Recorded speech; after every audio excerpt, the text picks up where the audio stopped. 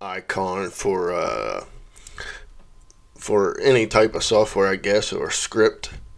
Now I'm just going to use my OP25 script here that I have right here.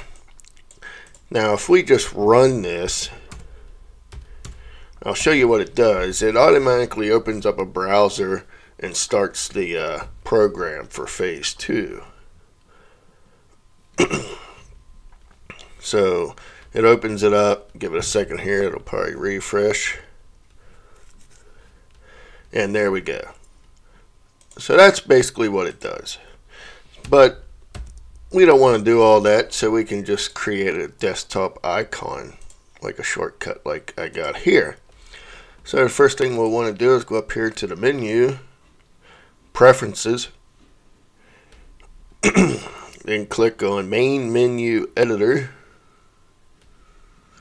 And once this is up, we're going to click on new item.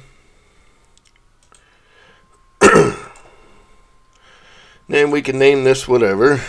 We can just say OP25 GUI.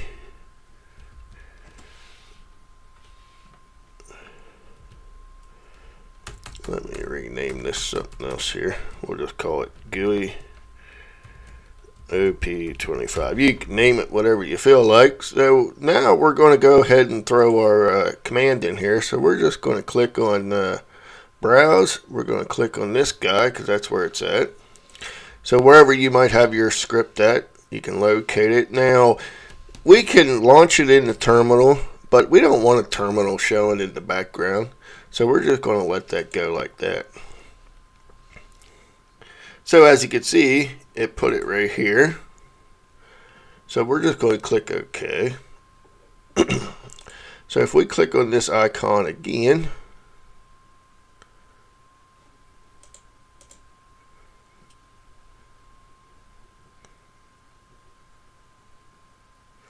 as you can see, here it is. So we're going to go to right click, go to properties. Then we're going to click right here because we want to add a image. So we're going to click on image files. Then we can go to desktop. I just picked an image off the internet for this. Then we're going to click OK. So if we go back under other, oh, there it is. We're going to right click again, add to desktop. And now, if we click, I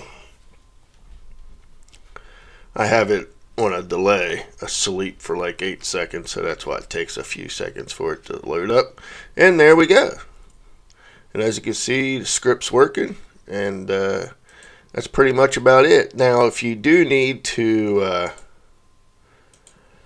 have it set up to do the terminal, you can right click on it, properties, click on desktop entry, and you can choose here if you want. So hopefully this kind of helps you out.